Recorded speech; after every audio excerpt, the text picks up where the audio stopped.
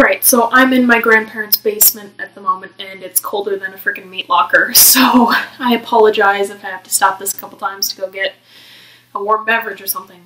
Freaking, like, 95 degrees out right now, and yet downstairs, I'd wager it's about 45 to 50 degrees. It's ridiculous. I have to deal with both extremes of the weather. So, today, I am going to tell you a story that I like to call Sex in the Castle. The school I went to from kindergarten through 8th grade was interesting. Most people who go to a private school will generally say, yeah, I went to a hippie school. No, I went to a hippie school. Literally, my 4th grade teacher once told me, you have to ask the plants permission before you pick them. What? You're a 4th grade teacher? You're like 50 years old? Sir, are you insane? It was kind of counterproductive too, because that day we go outside and most of the girls in the class, some of the guys too, were walking around and like asking random flowers, can I pick you? And then just picking them. Like, what? Like, I assume he told us that so we'd be nicer to the flowers or whatnot. And yet we went around being like, can we pick you? And picking like every single freaking plant around the entire play yard, which there was a lot. It was ridiculous. Little 10-year-old me walks up to a plant and I'm like side-eyeing it, suspicious, and I'm like, can I pick you? I must have stared at it for a good like minute before I decided, wow, my teacher is actually insane. So that was the school I went to. There are many tales I can tell you of this school, but the one I am going to tell you today is about a very special occasion.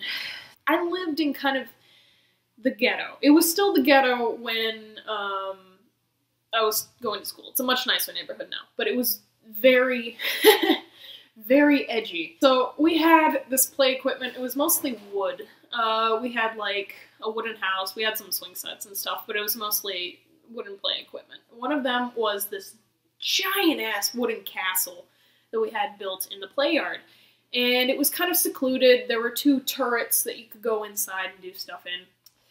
And one day, my class, I believe we were in 5th grade at the time, we went out, and some friends and I, we usually hung out in said castle, sat around and talked about shit. And in the castle, we discovered a couple condoms, some empty bottles of lube, which most of the lube was spread all over this wooden surface, covered in dirt. A couple condoms laying around, an empty condom packet. God, I think there was a sex toy somewhere. Oh, and there was this stick. It was like a branch they broke off of some tree, and there was a couple feathers wired to the end. They were like tied on. I can't remember what they were tied on with, but it is not something you'd want in your downstairs places. The feathers were like sticky and it was horrible. Like they must have shoved this stick with feathers on it up someone's ass. And it was, oh my god. So we discovered this because we had playtime before the other classes. So we discovered this and the teacher's like, oh, children, go away. We'll clean this up. And so they do. And the rest of the day, we're like telling our upperclassmen, oh my god, some people had sex in the castle. And this was still the time when sex was a very big deal for the children of my age group, so it was the big thing. And then later that day, as the pickup line's going through and we're getting picked up, some kids were running around with the stick with the feathers on it. This like nature's sex toy, running around with it and poking people. My classmates and I are just standing there in horror as this small, innocent little child is like stabbing people with something people used to stick up their asses, and it was... I parkoured over an entire picnic bench in one leap to get away with this thing, from this thing, because the kids were relentless. They were like, oh, the older kids are afraid of this. We don't know why, but we're gonna chase them around with it. So I spent like the last 10 minutes of my day before I got picked up running away from this tainted stick that a 5-year-old was trying to touch us with. And that was a thing.